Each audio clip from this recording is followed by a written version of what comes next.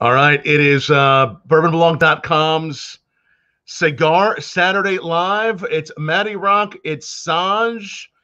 Right there, it's Sanj's, and I am very happy to introduce this guest who really needs no introduction. I see him. I see he's just in the lobby right now, getting ready.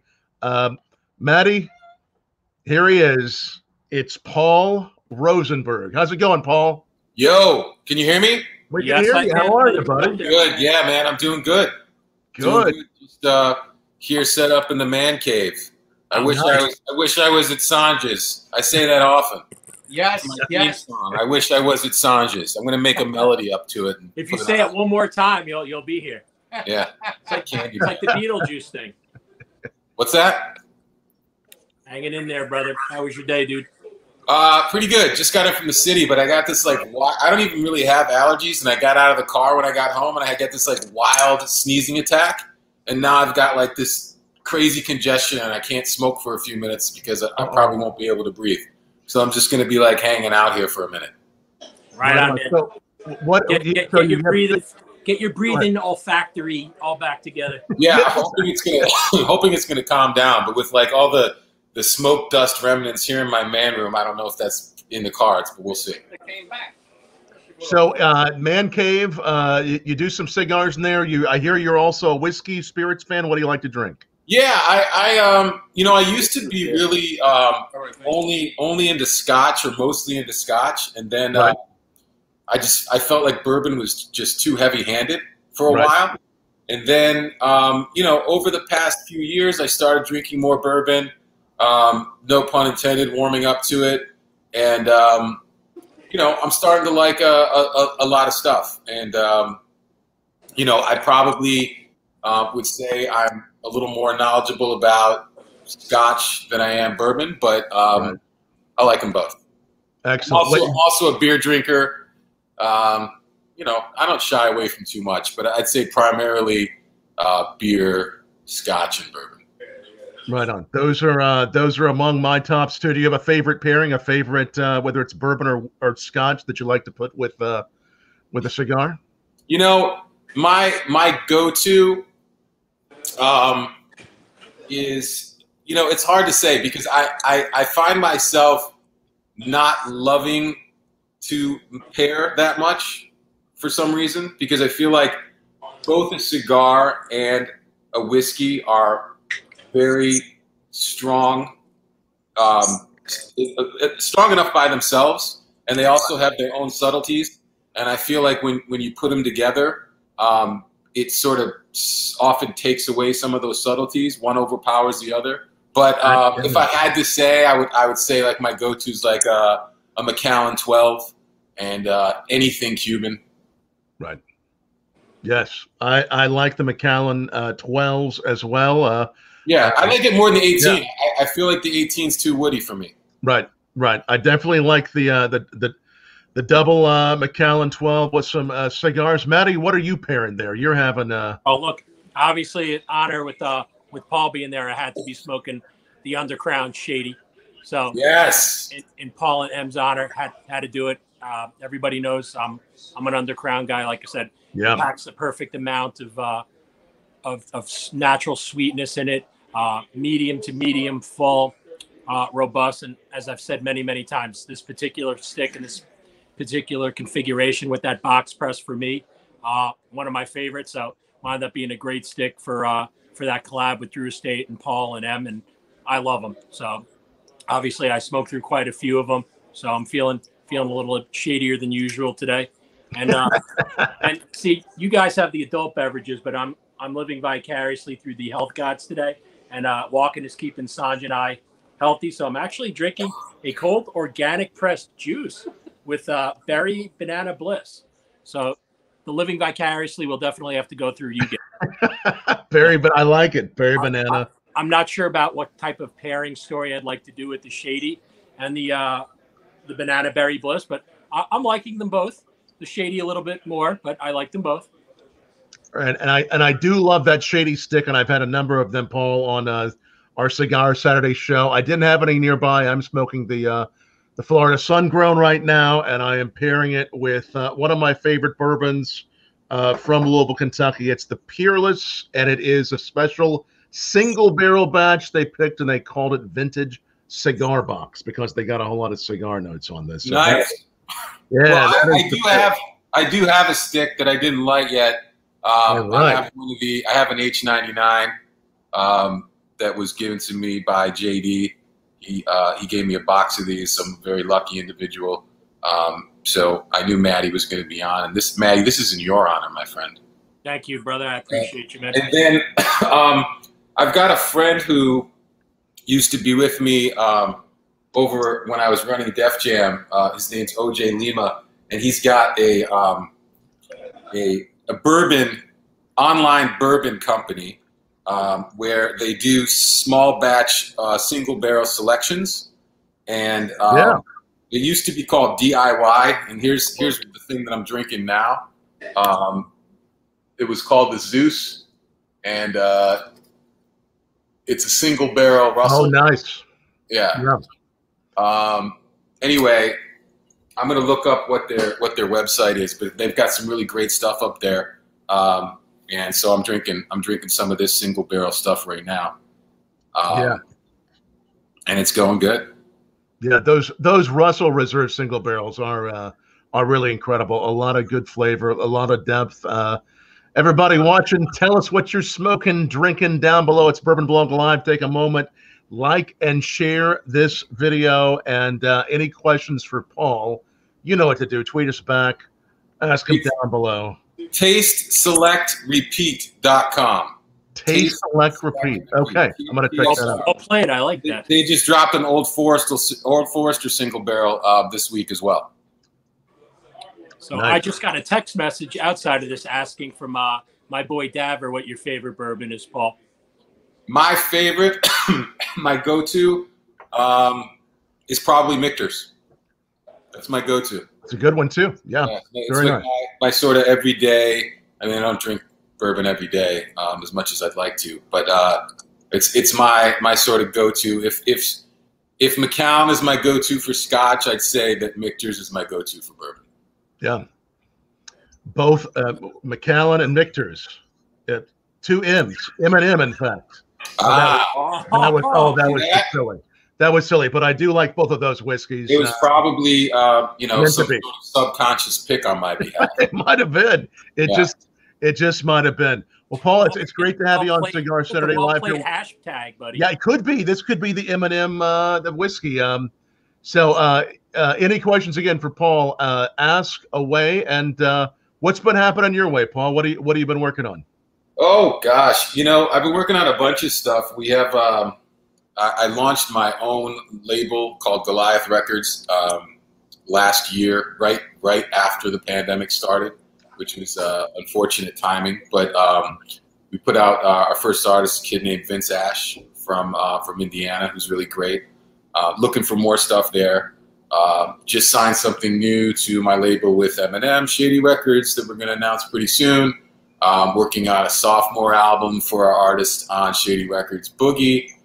Working on a Conway the Machine album for Shady Records that'll drop hopefully at the end of the summer.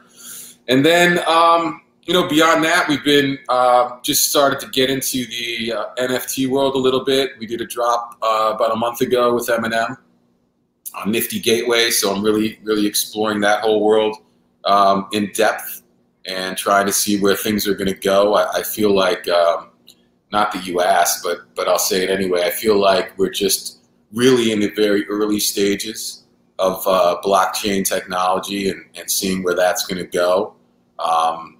If like dial-up internet and AOL was where we were when we had those old modems, I think that's the place we're at with blockchain technology now. We haven't seen, social media or whatever is going to be down the road, Web 2.0, Web 3.0, whatever we're in now.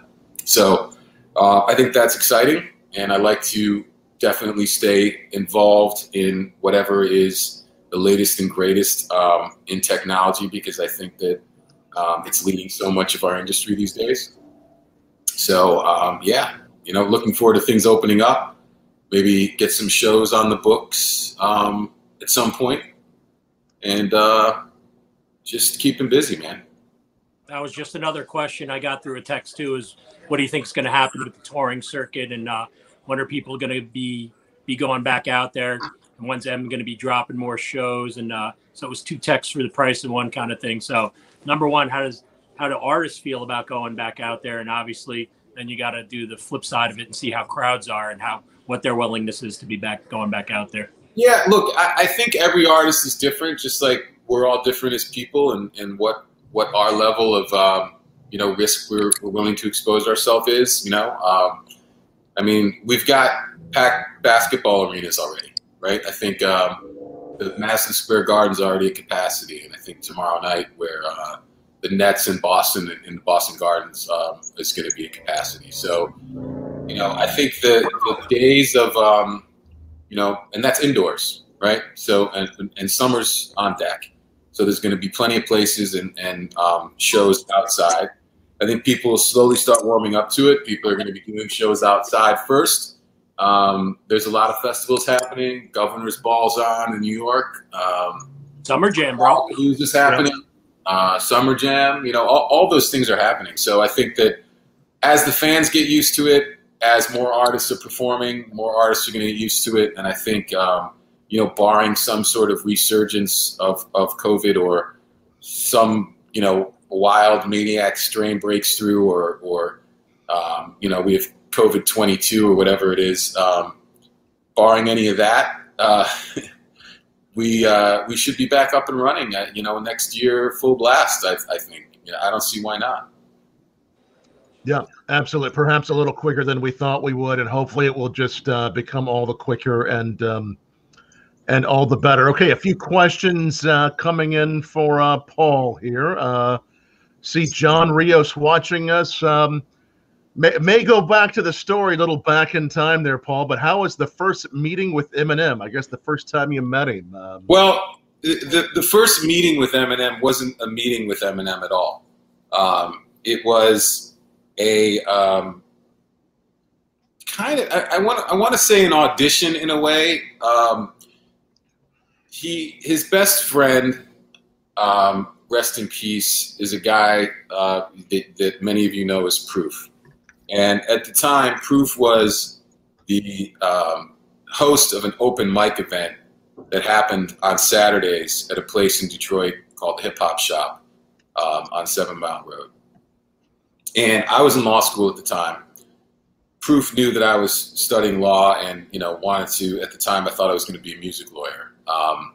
So I would go up there every Saturday, check the town out, hang out with people who were my friends and just sort of get more involved and connected with the artist community in the city. And there was one day where Proof pulled me aside. He said, "You have to stay after the battle today, and I need you to check out a friend of mine." And I said, "All right, no problem." Proof was like, the mayor of the Detroit hip hop scene. Everybody knew him. He knew everybody. And, him and I were friends. So I said, "All right, cool. I'll stay. No problem." And he's got this snicker on his face and snicker and going and this smile on his face. And I said, what's that about? What's going on? And he's like, "Yeah, he's a white boy." And I said, "Oh, okay." And at the time, you got to think, this was 1996, right? There was not a whole lot of white rappers. And the ones that were around and had been, out on the scene and released nationally, some of them were okay. Some of them weren't so good, but not a whole lot to choose from. It certainly wasn't considered to be a favorable thing at the time. But said it to me because he knew, as some of you may know, that I was actually a rapper before. So he was trying to get under my skin, like, I got a white boy that's better than you. So that's where that came from. Anyway, stayed around, and he cleared out the hip hop shop, and this kid walked in with this baggy sweatsuit on and an almost shaved head. Looked like he just rolled out of bed. And this was Eminem. And he rapped over a few beats that the DJ played. And he was really good. And I thought he was talented, but it wasn't like, you know, the skies parted and, you know, the sun shined through, and it was like, you know, the next coming of hip hop. It was just, you know, he was a good rapper. So I told Proof what I thought, met him, said hi, and went on my way. And then a few weeks later, maybe it was a couple months later, he started selling what was his independent debut album at the time called Infinite, hand to hand to people at the hip hop shop. And I bought it from him on cassette for $6. So I'd listened to that, thought that that was really good too, but at the time he hadn't found his voice yet. And he really sounded a lot like other artists that were out there and didn't have his own thing. It was very derivative, which he knows and he fully admits. So I stayed in touch with him, and eventually he started sending me music when I moved to New York that sounded more like what you know Eminem as now, or at least what he was in the late 90s. And that's when I knew we really had something. So that was a long way of telling what our first meeting was like, but without following up on what the first meeting was like, it kind of wouldn't be much of a story. So there you go. Right. Oh, that's a good story. That's some good background. And what, as you said, how he found his sound. What was that evolution like from what you saw as he was finding his sound?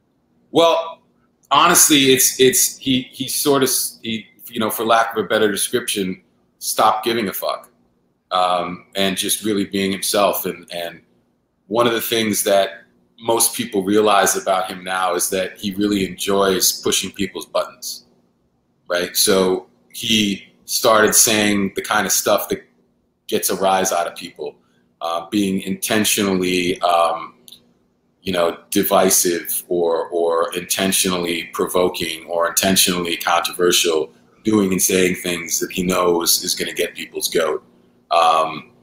Stopped trying to be what he thought people thought he should be, and just what he wanted to be and what he felt. He was just being himself, and it just made all the difference in the world.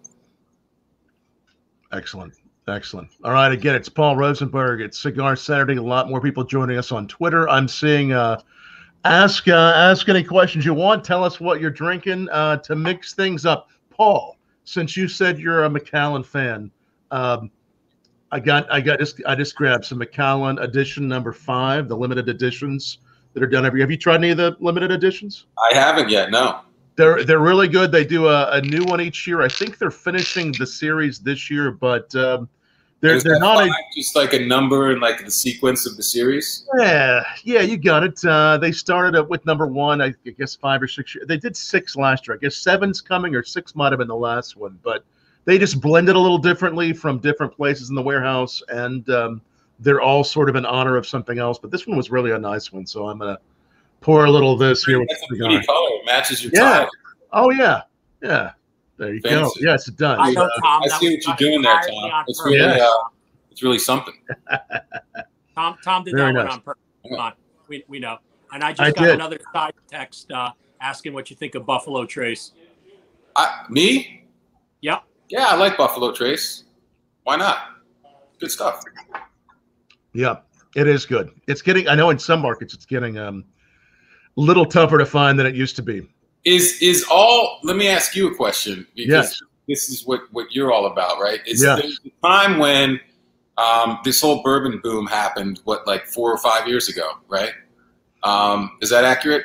Well, okay, so we really consider, it's a good question, probably closer to 10, but the last 4 or 5 years have grown even more significantly. Okay. I started BourbonBlog.com about 15 years ago, and a few years after I started it, we really saw more and more craft distillers coming on the market, and just about 10 years ago, it really took off. But yeah, the last 5 have been huge. So is that when when would you say like the peak of the consumer boom happened? I think it really started 2008, 2009, really just got on fire in 2010. It was almost like within, and they had been working towards it, but just releasing more and more whiskeys, more and more distilleries, more and more small distilleries coming out of the woodwork too. You know, like the Hudsons and the Breckenridge, and ones that had belonged to family members, bringing them back, like the Peerless. So I would say 2010, but it's still growing. I mean, I think it's continuing to grow with more and more distilleries. Right. So there was a time when all that was going on, and it was impossible to find good stuff in the store, right? Because as any good whiskey does, it takes time to make it.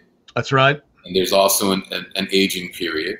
So right. It's not like you can just ramp up production and make it, just like with cigars, right? You got to have material. It's got to be aged and seasoned properly and cured, and then rolled, and then it has to sit there, right? So do you think that the industry in terms of production has caught up to the demand yet? And excuse me, do you think that there is a potential of them catching up and making too much of it?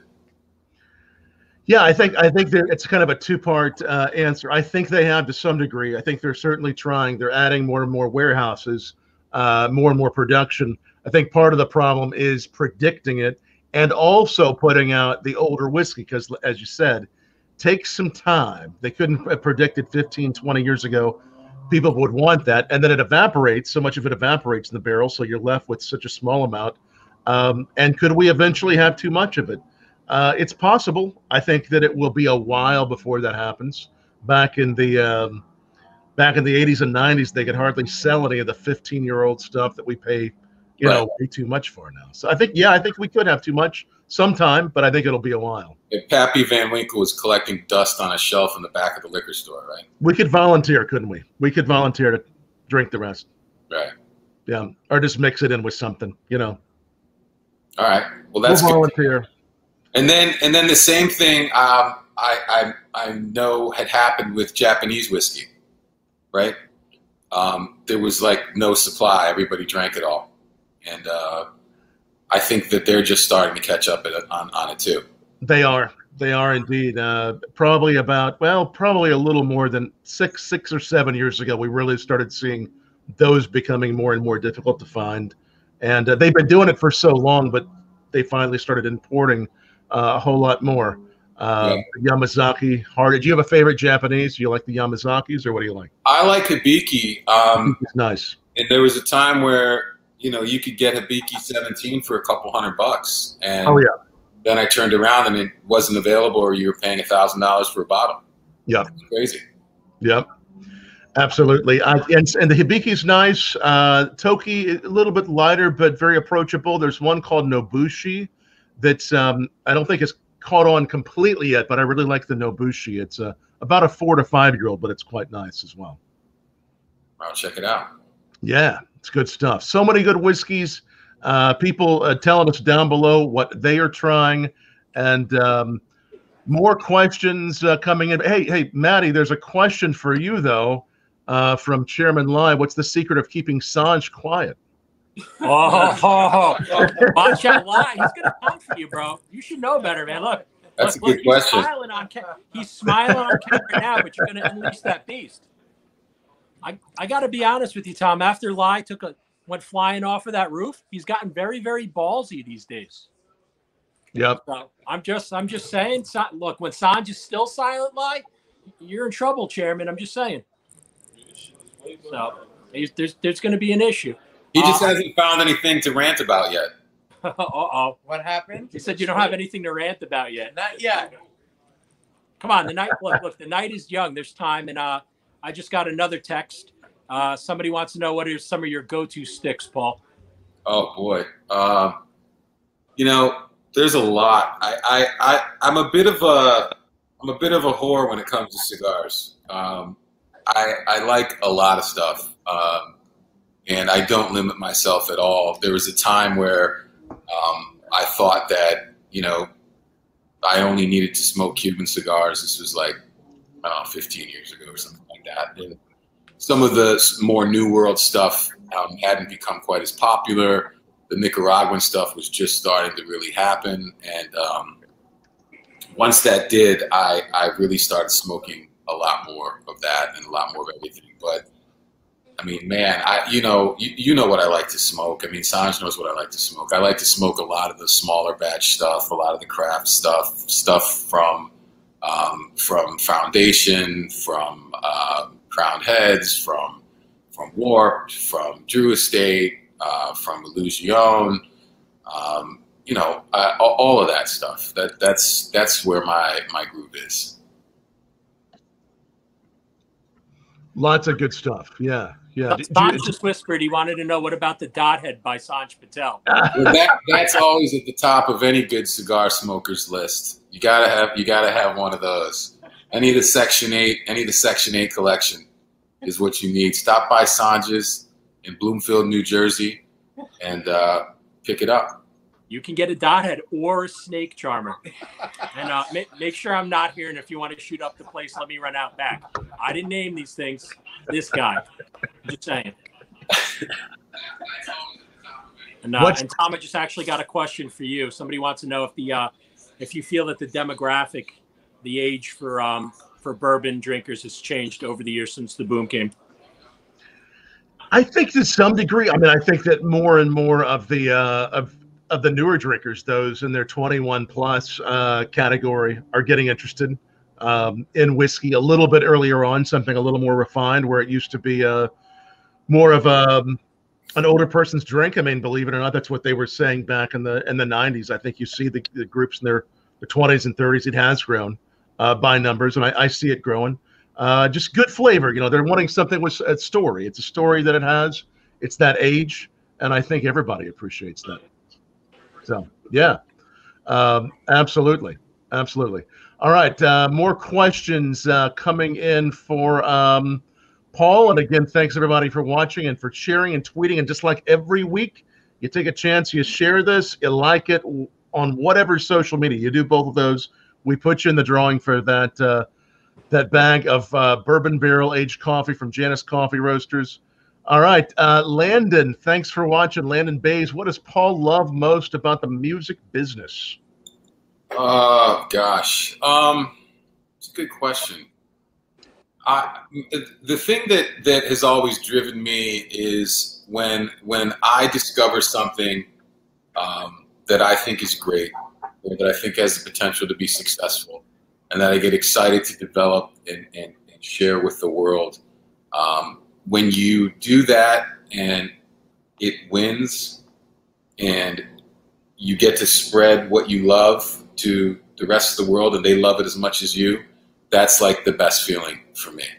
That's that success of having a gut feeling about something, developing it, working on it, sharing it with the world, and having it be successful is a great feeling. So that I would say that's what I love the most is those wins on the stuff that you believe in. Right. The flip side of that, someone wants to know, Tom Greener, better question: what does Paul really dislike? What do you dislike? Anything you wish you could change? What do I dislike the most?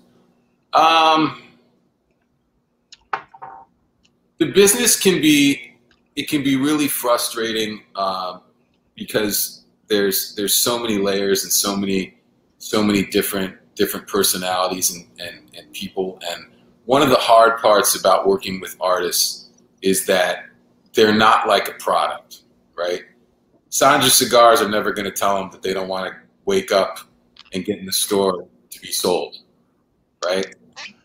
Artists can say things like that and do things like that. So, you know, you're dealing with a human being as opposed to a product, and it can make things challenging and you know, depending upon the human being. But you can make the best plans in the world, have everything set up the right way, do everything right, and if the artist decides that they don't want to do it, or they decide they're going to do it their own way, or they want to change things around and it messes things up, then, you know, it is what it is. So I think that's probably a difficult part of it, is just, you know, the human element of the product. And the other side of that, though, is, of course, that's what makes the artist great, right? And that's what makes them unique, and their idiosyncrasies and their quirks and their individuality is what makes them who they are. But it can be really challenging.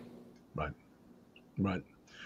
Now, Paul, you were saying you used to rap, write lyrics. I know. Do you still dabble a little bit? Do you? I don't. I really don't. This is when I was like 19, 20, 21 years old. You know, in college, I started for a few years, but when I went to law school is when I was like, all right, I need to probably start paying attention to some other stuff and spend my time on the books as opposed to on the mic. But yeah, no, I haven't in a long time. I think the last time I recorded something was, I think probably Proof made me record something as a goof in like 97. It's probably the last time I recorded something rapping. But I rap for my kids all the time and they hate it. Dude, critics are the worst, bro. The worst. Yeah, they hate it. They're like, no, we don't want to hear that. We want to hear Little Baby. Get away. He still gets to audition for Denver. That's good. Well, we were talking about whiskeys, bourbons, and rappers, and 50-year-old rappers. I'm not 50 yet. I'm almost. It's coming up, huh? Oh yeah, it's approaching very quickly. Very, very quickly. You know, well, something nice to all spirits, whiskeys, bourbons. Any that you see in the recording studios? Does it ever add any inspiration to what's around for any of the artists you work with? You know, Marshall is sober, so not so much for him. But you know, when Dre and his guys are together, there's a lot of gin, and there's always some cognac around. Right. But those guys, what's the gin that they like? I think it's is it Kendrick's? Is that in the Kendrick's, big? Yeah, might be. Yeah. Yeah, they love Kendrick's at Dre's studio, and there's a lot of cognac around. A lot of cognac. It's good. It's good to be well stocked. To be well stocked.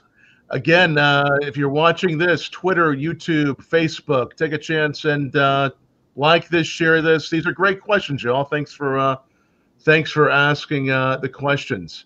I got another text come up. Yeah. And Paul, it's for you. They said you thought Cubans were the best, and what changed your mind that they're not necessarily the best? And there's what I came to realize is that the best, and I think I've told you this before, Matty. I think that the best cigar is probably a Cuban cigar. If you find the best Cuban there is, and you put it up against any of the best in the other categories, the Cuban probably wins, right? It's kind of like French wine. Like if you find the best Bordeaux, it's probably the best wine in the world.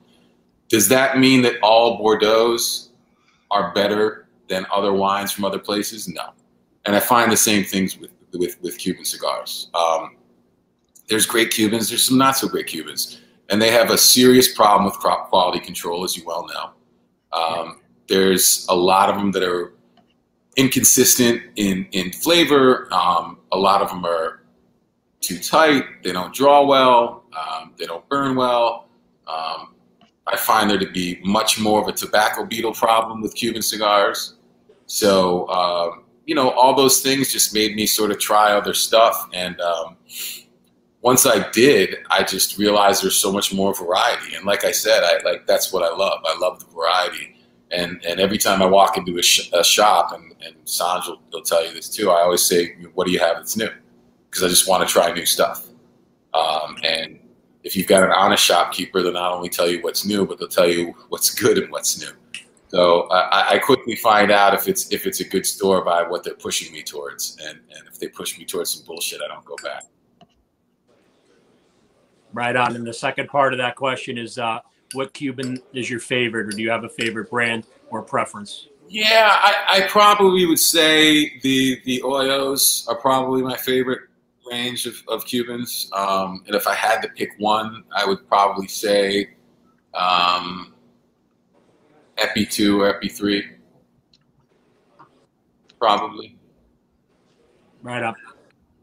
Good stuff. Now, Paul, you were mentioning the blockchain technology a little bit earlier. You all had, was it just a few months ago you released the Nifty Gateway? Yeah, on Nifty Gateway. This is the platform for the NFTs we released. Yeah. Right. Good response to that, wasn't that? Those really went.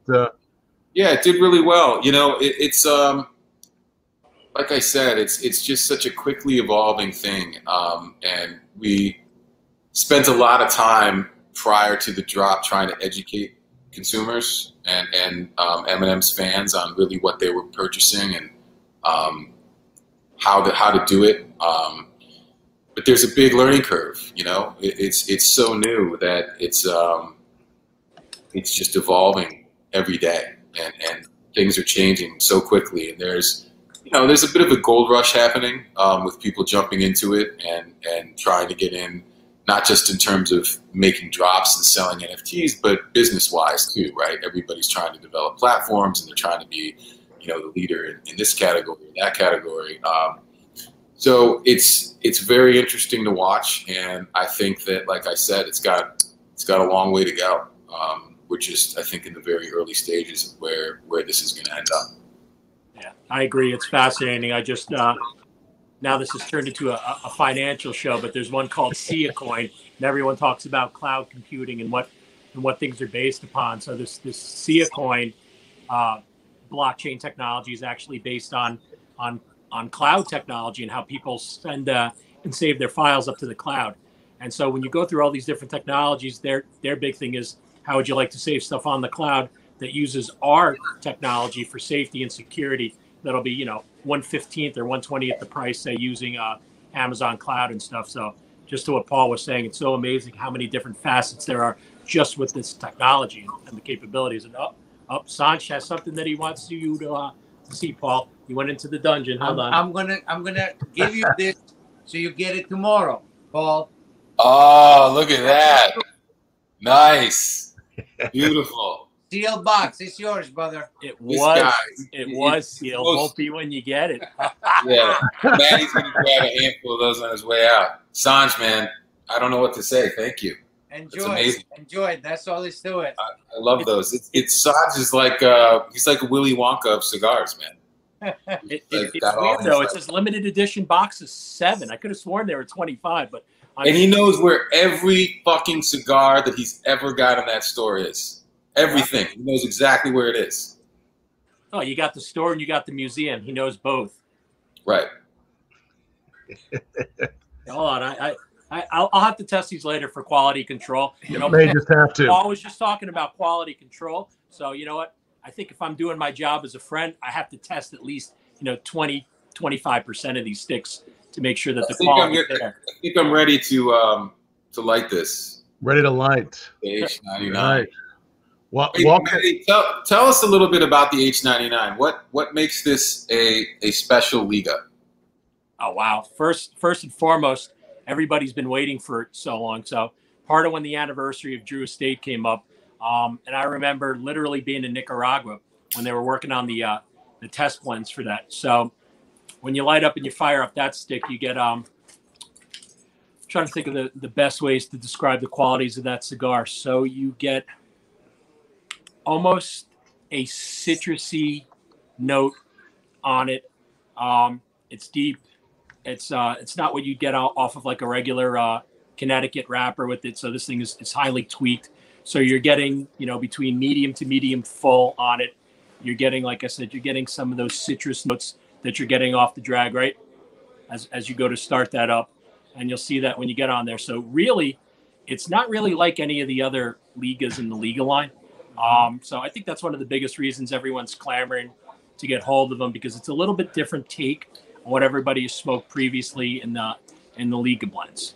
So that's why everyone's clamoring to get it. Obviously, COVID put it, backtracked it a solid 16, 18 months just getting it out, because obviously the pandemic hit everywhere, and that was including Nicaragua. So social distancing, everyone needs to remember, was with rollers and bancheros and things like that. So, much like the allure of the Cuban cigar is a lot of people like what they can't have. That kind of happened with this stick because it took such a long time to come to fruition. I want to say that the first samples that were in our hands when we were down in Nicaragua and have Walkinson, what, 3 years ago, Walkin? Yeah, 3 or 4 years. Yeah, about 3 or 4 years ago when we first saw those test blends, and I think that's when we brought them up. Yeah, those was different. Yeah, and there's a lot of depth I find in it, and it also has like a lot of that sort of tangy on the top, that like tangy cederness at the same time. So it's almost like these two different levels going at once, which I think makes it unique, in my opinion. Yep, and that's where you get, like I said, that citrusy cedar-ish notes that you're getting. The H tells you a lot on that cigar if people know what that H stands for. Which is? H99. Most people would understand what that cigar would, what is that H stands for, and they will figure it out. But the reason it doesn't taste like any other thing because of that H. H is for hybrid. It's a hybrid wrapper. So very different, very unique. So a lot of people don't understand. They're like, what the hell is H99? What the hell is H99? But it's actually a hybrid wrapper. So that's why I think the color is even a little different. It's that coppery bronze color to it. And a lot of people, like, they look at it in the beginning and they're like, oh, this don't look anything like Liga. And I'm like, no, dude, it's just a wrapper. The normal Liga is a very dark, very oily wrapper. This is a little bit coppery bronze wrapper. And it's in hybrid wrapper. Yep. So you're gonna get nuance. So you get those different nuances that you don't get out of the other Liga line. So like I said, that's what makes it so sought after. And like I said, anything that's new, of course, everyone wants to get their hands on. And when they smoke it, they're going to get an entirely different taste than they are from the rest of the family, which I think is pretty cool. Can they get their hands on this though? Well, you can, Paul. How many you need? No, not me. Not me. I'm talking about. I got whatever you want, brother. The average Joe walking into, Joe's cigar store. Is this an available stick? No. Oh, Joe's no. Sanj Firebomb. We weren't supposed to say that, right? Sorry, Joe. Well, the cat's out of the bag. But they're kind of a constraint. They're rolling out there. Yeah. So people who are able to acquiesce it are people who've been in business for a really long time, have some of the bigger shops. And again, it's even been difficult to get them into the bigger shops because, again, of constraints and everything got pushed back a bit. And this thing's just a smoke bomb too, right? Uh-huh. There's just like endless smoke coming off of it. Broadleaf. Yeah. Yep. It's a hybrid broadleaf. Yeah, so in broadleaf definitely throws up a lot of smoke. A lot of smoke, yeah. So I was just downstairs, Paul, getting you this Hoyo Epicure #2, and I found the original boxes of Liga Privada L40s. Very first batch. Oh, I think since Paul's getting a box of Cubans, I mean, should probably QC. What year did those come out? I'm sorry? What year did the L40 come out? 2010 or 11. Yeah, I think it was 2010. Yeah, it's 10 or 11. Yeah. Something like that. Wow. So I think, I feel the quality test. A lot of samples. QC testing is going to happen with that too. And even Walken, you saw that message, huh? Walken's trying to get us to open up Paul's box too. Like, quality control is really important. We're your friends, dude. Want to make sure you're getting the quality smoke you want. It's like the food's got to be tested, right? You got to make sure it's not poison first. Yes, sir. I greatly appreciate that, job. Yes. Cheers to that. Salud. Your drinks are more fun. Cheers. Yes. So as we look at coming now, Matty, you were saying today the mandate went off in New Jersey. Is that what happened today? Yeah. So it actually started yesterday. People started coming out, and there's lots of confused looks. People kind of like staring down at each other. It's like people feel like they're doing something wrong. Kind of like the way the dog looks at you if he pees on the rug before you let him out. It's like, am I supposed to do this? No, I'm gonna catch shit later. So it's a little weird. My favorite part is still the people driving around in their cars with the mask on. I'm like, oh, all right. So Matty, you peed on the rug again? Yeah, I have a problem. Like I said, I can't get rid of all my issues all at once, man. There's a lot to work through.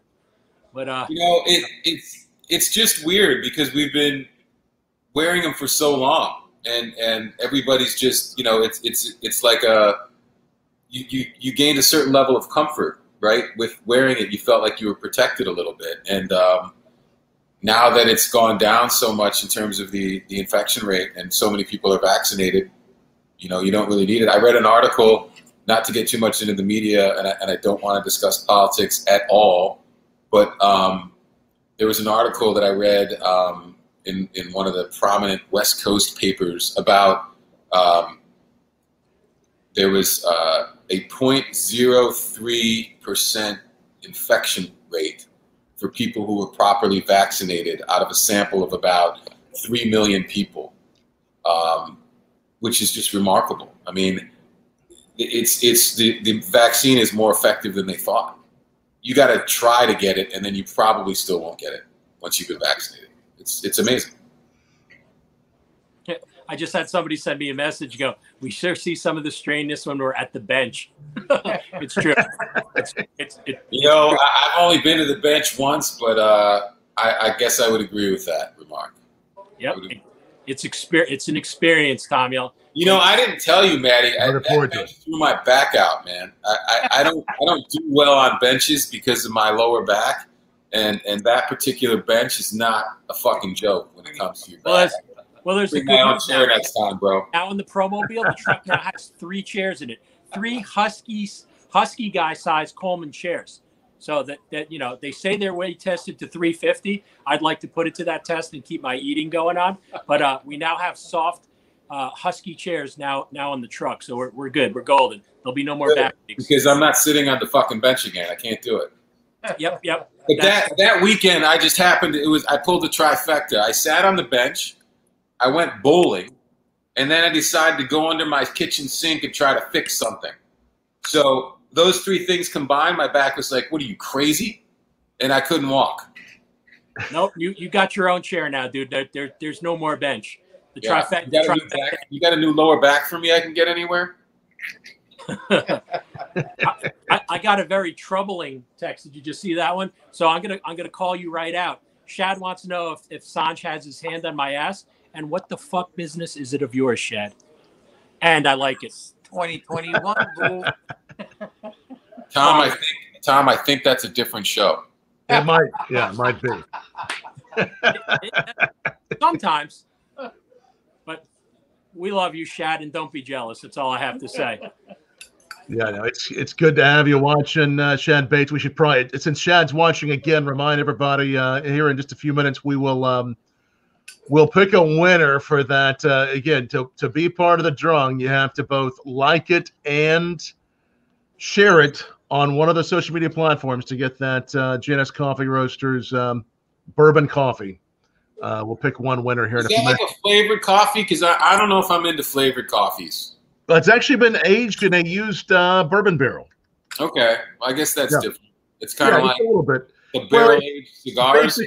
Basically, what happens is, it's that bourbon is sweating itself off. That there's about a couple gallons that is left in a coffee barrel, and it sweats itself off to that wonderful coffee, kind of like it's done on the tobacco. I'm going to put a link up there for everybody. That's the one Bourbon Blog has done with Shad, aged in used Breckenridge barrels. So it's good stuff. Little hint of that bourbon. And no alcohol. He does a single origin Nicaragua stuff, Paul. So we'll get you amazing something stuff. So for the purist in you, I love single origin. I love the sort of non-blended. I think I really like Mexican coffee. Yeah, it's probably my favorite. We on that, Chad? I know about Nicaraguan and Sumatra and everything. What do we got, Chad? I know you're out there. And I think I also really love that Mexican San Andreas wrapper too. Oh yeah, sold. So, I think those 2 are my sweet spot. Well, as we're coming out of the pandemic, as you were mentioning, Paul, I mean, again, better days ahead here. Any trends, anything that it's going to do for the music business in general, as far as the last 13 months, whether it be with trends in music, lyrics? Obviously, people are excited to get back to concerts. What do you foresee as far as what? Well, I think maybe something interesting to point out is, you know, a lot of our revenue in recorded music now is from streaming, right? Right. And when the pandemic started, the industry got a little panicked because streaming numbers went down. And if you think about why that was, when do people spend time listening to music, right? A lot of people spend time listening to music in their cars. Right. A lot of people spend time listening to music on their commutes to work, to school, from, back, right? Gyms. People spend time listening to music, working out a lot, right? So all of those things just like stopped. So there was a big sudden dip, and we got nervous a little bit. But within a couple months, it picked back up, and that's because people gained new habits, and they started listening to music at different times of the day, in different places. They started working out at home.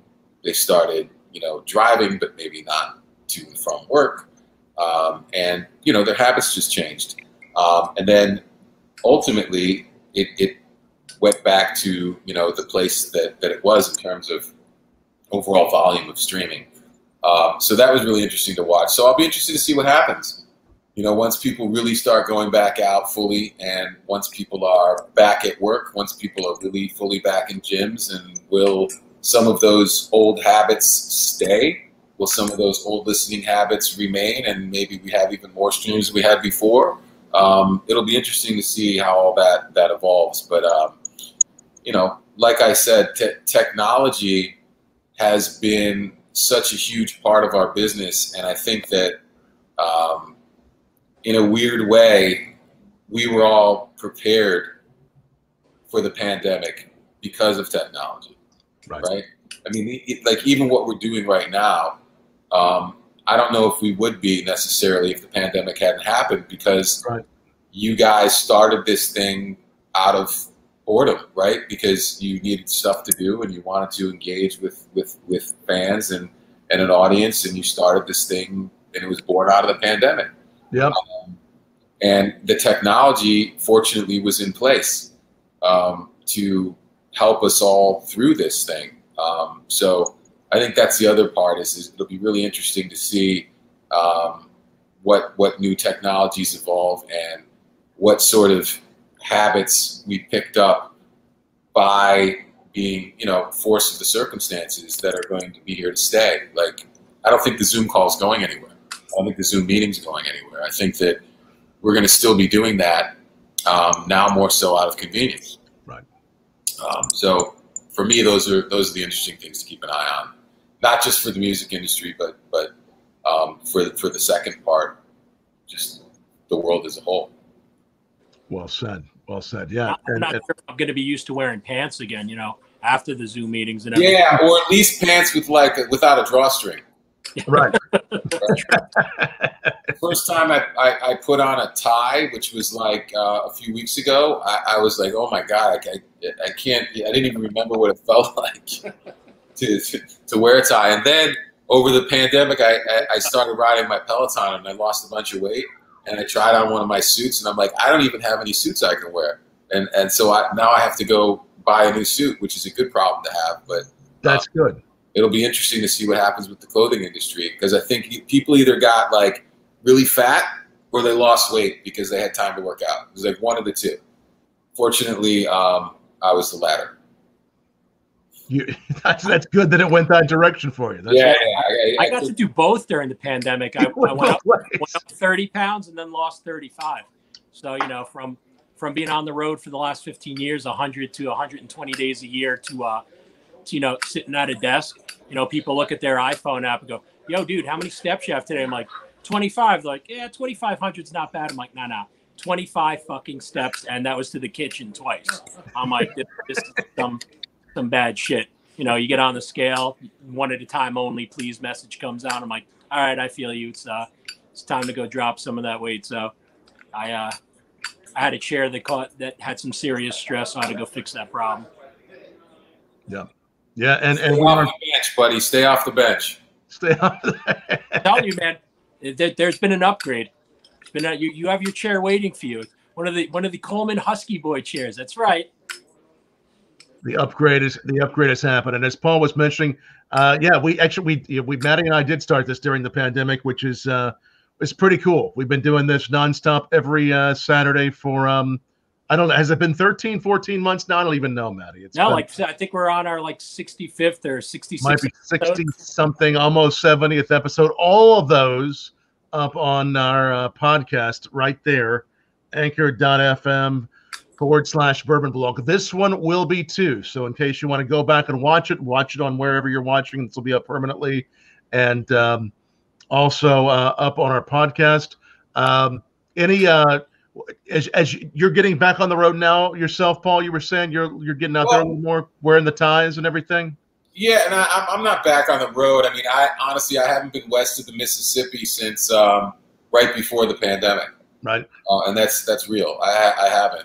And typically, you know, because our business is very bi-coastal, I would be out in LA, you know, once a month or so. And when I was running Def Jam, I was out there, you know, multiple times a month. And now, not having been there for almost a year and a half is crazy. Right. Because ever since I got into the business in a serious way, in like, you know, '98, I've been going to LA constantly. And so this is the longest time I haven't been there since then, which is strange. But you know, I've been to obviously to Detroit a bunch. I've been down to Florida and all over the sort of East Coast region, from here to Philly to the Virginia, and you know, all around here. But you know, looking forward to it. Looking forward to getting back out there, and like anybody else, you know, just experiencing the things that we've been deprived of and haven't been able to experience. It's going to be good. And you know, just even like I said, watching basketball games and seeing like a full crowd in there, like it's awesome. You forget how exciting and what a big part of the game a crowd can be. And I'm a sports guy, mainly basketball, football, and boxing, but the crowd element, particularly in football, is just so essential. It's such a big part of the game that I'm really looking forward to seeing a kickoff and hearing a crowd roar again. Amen, bro. Yes. Any particular team? Whether it's sports or live show? What are you looking forward to? You know, I'm partial to my home squads. I went to Michigan State University. I'm a known Spartan supporter, so for football and basketball, college, that's my team. You know, I am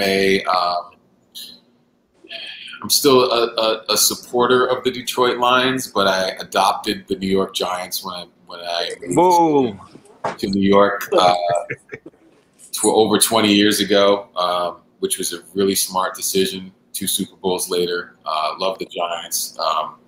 So that's my team. For baseball, it's Tigers and Yankees, and for basketball, Pistons and the Brooklyn Nets. Right on. As a Jets fan, I try not to talk about football. I'll watch. Yeah, man. The Jets are kind of like the Lions in some ways. The Lions are worse. There's a terrible statistic which I tell people when they're like, "How could you abandon the Lions and become a Giants fan?" And I say, "All right, let me give you the statistic. In my lifetime, plus 15 years, the Detroit Lions have won 1 playoff game. 1 playoff game. That's bad. Is painful. That is bad. 1 fucking playoff game in all that time, and that was with Barry Sanders. I mean, and it's the same ownership too over that whole period of time. So it's been tough. It's been tough. But, you know, it's where my heart is. I'm always going to pull for my hometown. But everybody who's a Lions fan has a second team. They do. They all do. Whether they admit it or not, they all have a second team, because you got to have some joy being a football fan somewhere, sometime, right? Otherwise, like, it's pointless. So, yeah, the Giants became my second team. After that statistic, I will now sometimes walk out of my house with my Jets hat visible. Yeah, the Jets. I mean, look, you know, things should be looking up for the Jets. I think. I hope. You know, I like to see New York teams win. I'm not anti-Jets.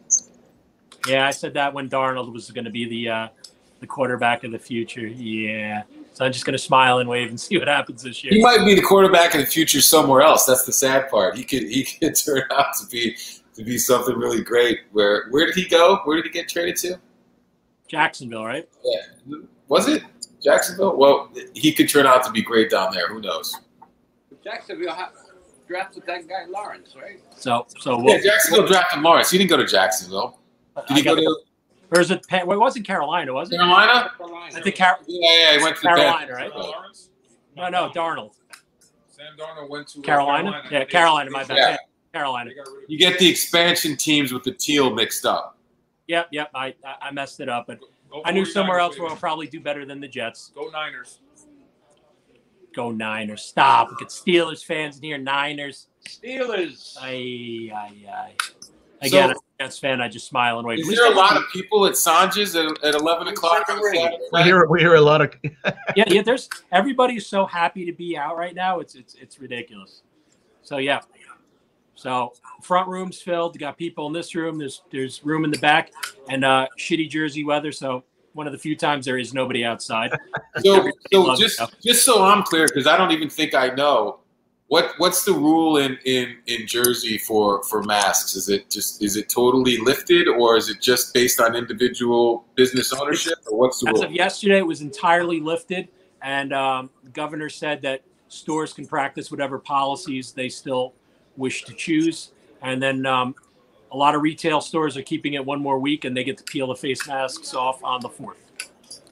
Sanj, what's your policy, buddy? If you're good looking, you don't have to have a mask. If you're ugly, keep the motherfucker on. Yeah. That's and what it is. that stays way past the pandemic. I right? do have my luchador mask. I'll wear it. I know what I am. I'm proud.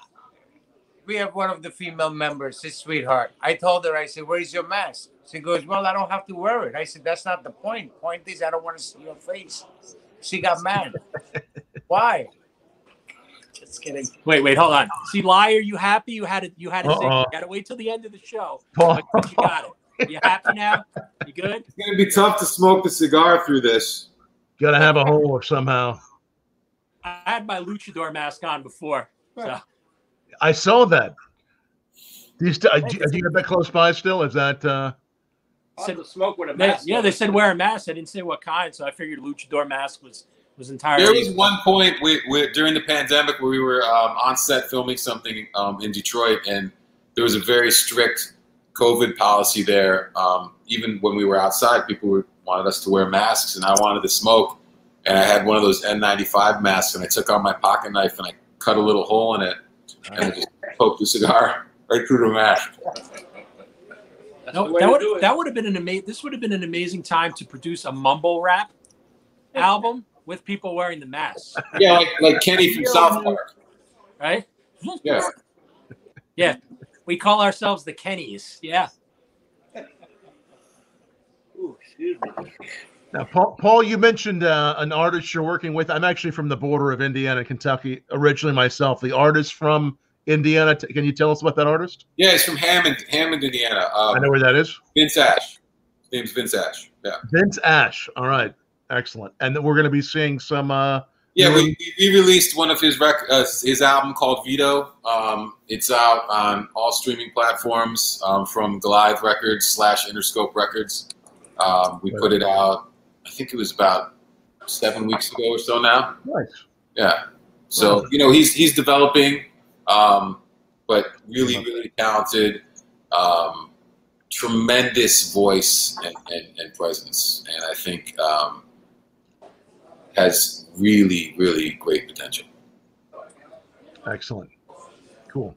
So be watching for Vince Ash. It's actually out now on all the streaming on the new album is. Yep. Vince Ash Vito. Check it out. Vince Ash Vito. Yep. And we just released yesterday, we released a remix for Eminem's song Killer from B-Sides of Music to Be Murdered By. And we've got Jack Harlow and Corday on it. So that just came out too. It's a fun record. Lots of really good rapping on it. High level MCing. Nice. Very nice. Skilled rappers. We like working with people who really know how to rap well. Cool stuff. Well, hey, Paul, it's so great to have you here. Saj is hooking you up with some cigars. I'm going to make sure I send you also one of my favorite bourbons from Kentucky. I'm going to get some Peerless your way since you're growing your bourbon collection. So we're gonna add to that man cave with some Peerless. So you're gonna grow that man cave. I bet it's a sweet. That man cave is continuing to grow during the conversation. The man cave is doing all right. It's doing all right. It's one of the things, like, it keeps me going. And I have a very busy day. From the moment I wake up till my kids go to bed, I'm doing stuff, right? And I'm on the phone. I mean, even when I'm trying to like relax and I go over to Sanja's shop, I'm like on my phone or on the phone. It's just sort of nonstop. So my time that I have to myself, right, like now, is what keeps me sane. And it's really, really valuable for me. And for me to be able to have 2-3 hours to sit down, have a cigar, watch some TV, watch some sports. There's some playoff basketball on now. Like, that is my time. And that's what the man room is for. Nice. Very nice. Excellent. So do we have some numbers to tally for this coffee there, Tom? We do. We've had a lot of shares, retweets tonight, all across. We appreciate everybody watching us every week right here on Bourbon Blog Live. And let me say, we're getting the final numbers for that bourbon coffee. So we'll make sure we tell you here in just a moment. Looks like it's going to be a number between 1 and 77. Let's have you pick that, Paul. Lots of retweets. Yeah, number between 1 and 77, if you would, please. For that Janus coffee. I'll give you my high school football number. Between 1 and 77? Yes. 75. 75. All right, way up there. 75 associated with the person that shared this goes to It looks like she's saying California Girl, but it's Calif Girl 101. Thank you for watching, Calif Girl. Whoever that California Girl is, drop me a message there. California Girls. It has to be for this win. You won that free bag of Janus Coffee Roasters coffee. And Paul, thank you. It's so great to have you here. It's really a pleasure. We're a fan of all you're doing there, and best wishes to you and all your artists. And we really appreciate you being on Cigar Saturday Live. It was a pleasure to be here. I even got some cigars from Sanj out of it. And you got whiskey coming from me. Not a bad night's work, right? Not too bad a deal. Guys, drink some bourbon, smoke an H99, and get some a box of Cuban cigars. So I consider it a win. Excellent. And I'm sending you a bourbon. You're gonna have a whole lot of good time. Too. Yeah, I mean, come on. What are you doing next Saturday night, guys? Yeah, we'll keep the vices coming. That's right. The man cave is growing. The man cave grows. Well, thanks, guys. I'm going to try to figure out how to sign off. There's a stop camera thing here. That's what I'm going to do. All right. That's what you got to do. Yes. Thanks, everybody, for watching. Hey, much love. Be great, guys. Much love, everybody. Cheers, guys. Thanks so much. Cheers.